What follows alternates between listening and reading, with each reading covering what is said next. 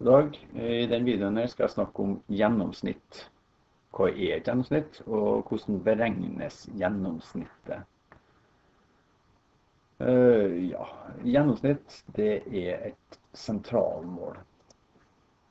Sentralmål. Det er sentralmålet som er mest sentralmål.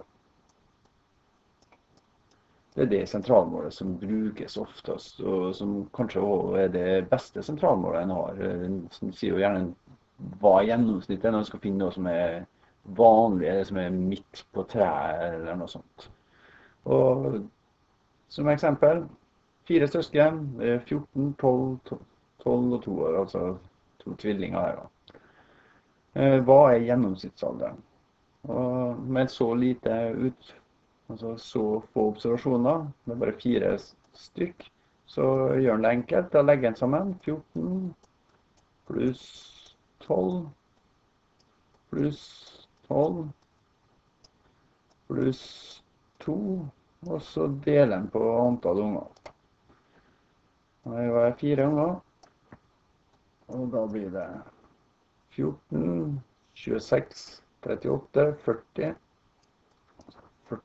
år, delt på 4, og det er lik 10. Så gjennomsnittsalderen til de 4 søskene der vil da være 10 år. Ok. Nytt eksempel, der har han det der karaktereksempelet i side 50 i Sinus 2-boka. Der har du de karakterene her, altså dere observasjoner. 3, 5, 4, 1, 3, 4, 2, 3, bla, bla, bla, og så videre. Det første en gjør, og det gjelder både når det gjelder gjennomsnitt og senere når du ser på median, det er at du sorterer dataen fra minst til størst, eller omvendt for den saks skyld. Det er 2 enere, den.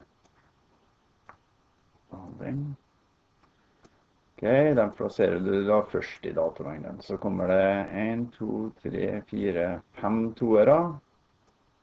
Ta dem med en annen farge der, kanskje.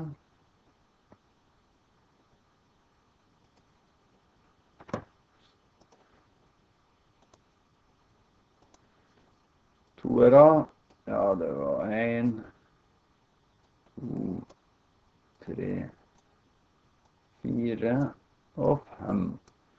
Ok, så 1, 2, 3, 4, 5, og så videre. Så vi sorterer dataene våre. Neste, så har vi de sorterte dataene våre, og så setter vi inn da karakterene. Ja, det er 1, 2, 3, 4. Observasjonsverdiene våre er karakterene.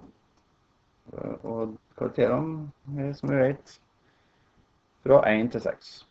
Og frekvens, hvor mange enere har vi? Jo, det var de 2 der, så det er 2. Mange toere, det var 1, 2, 3, 4, 5, det var 5 toere. Treere, 1, 2, 3, 4, 5, 6, 8 treere. Firere, 1, 2, 3, 4, 5, 6, 7. Det var 7 firere. Femmere, 1, 2, 3, 4 femmere. Og det var 1 sekser. Og så er det frekvens ganger karakter. 1 ganger 2, som er 2. 2 ganger 5 er 10. 3 ganger 8, 24. 4 ganger 7 er 28. 5 ganger 4 er 20. Vi kunne jo her, i stedet for å gjort ganger f med x, så kunne vi jo faktisk ha lagt sammen alle der, men det tar lengre tid. Så det her er da mer hensiktsmessig. 6 ganger 1 er 6. Og her er det, hvis du legger sammen det der, så er det 27.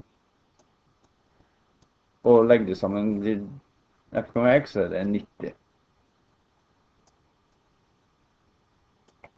Og hva er gjennomsnittskarakteren? Jo, det er jo da summen av det der er 90, fordi det var Og det her er antallet. Så likedan som i det eksempelet med barna, så er det summen av observasjonene delt på antall. Og her har vi da 90 gjennomsnittet. Gjennomsnittskarakteren er lik 90 delt på 27. Og det er da sånn cirka lik, da ser jeg faktisk i boka, 3,33.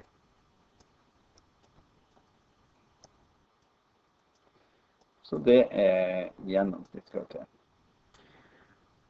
Ok, da har vi lært litt om gjennomsnitt. Vi har funnet ut at gjennomsnitt, det er et sentralmål. Det er det vanligste sentralmålet vi har, og ofte også det beste. Du beregner gjennomsnitt med å summere sammen observasjonene for søskene, så er 14 og 12 og 12 og 12, og dividere det på antallet.